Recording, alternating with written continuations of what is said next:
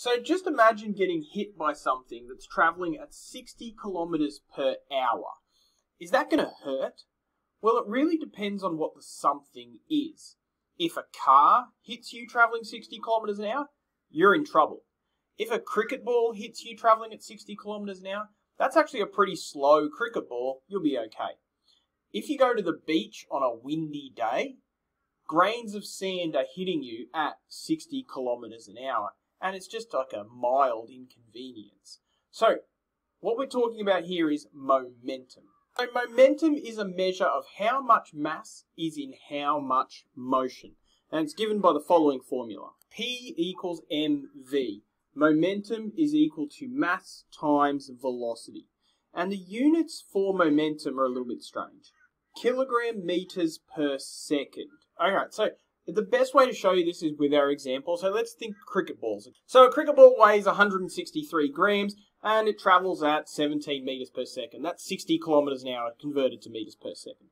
We can calculate its momentum using this formula. So the momentum is equal to the mass in kilograms, so 0.163 times the speed in meters per second. That's 2.771 kilogram meters per second. Now, is that a lot? Again, it's just going to be a bit of a tickle if it's moving at 60 kilometers an hour, a bit of a, oh, that hurt a little bit.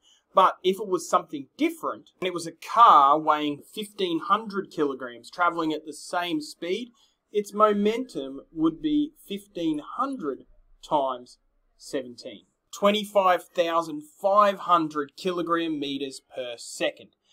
A cricket ball, not so bad. A car, big problems. Now, in those previous two examples, we dealt entirely with numbers there. But remember that a velocity is a vector quantity. It's an arrow. It's speed and direction together. So we can calculate momentum as a vector as well. So we might want to find the momentum of a 6 kilogram object traveling at 3i plus 4j meters per second. So again, we can use our formula. Momentum equals mass times velocity. Now the mass is a scalar quantity, it's 6, but the velocity is not. The velocity is a vector, so 6 times 3i plus 4j. And we get 18i plus 24j kilogram meters per second.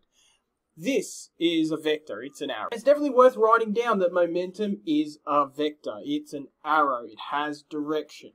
I'll finish off with one more example here. Find the change in momentum of a half kilogram object if its velocity changes from 5 meters per second to 2 meters per second. Now, its initial P, momentum, is equal to its initial mass, which is 0.5, times its initial velocity, which, remember, it's a vector, but we're using the magnitude of the vector here, 5. So its initial P is 2.5. Now, its changed P, or its new P, is equal to still the same weight, but the velocity is changed now, 2. Right, so that's 1, which means that the change in momentum